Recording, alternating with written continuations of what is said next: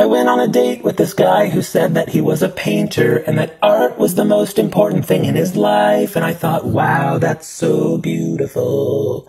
And after dinner, we went back to his apartment because I'm a whore.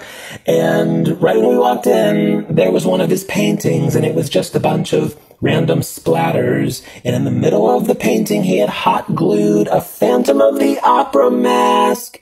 And I thought, wow, that might be the worst painting I've ever seen. But instead I said, wow, that's so good. Then we went back to his bedroom, and right on his nightstand was a bowl of condoms and lube, like it was a damn gay community center. And then we did it, and it was actually pretty good, but not like Phantom of the Opera mask good. And I realized if I dated this guy, I'd have to pretend like I liked his paintings, and I just couldn't do that.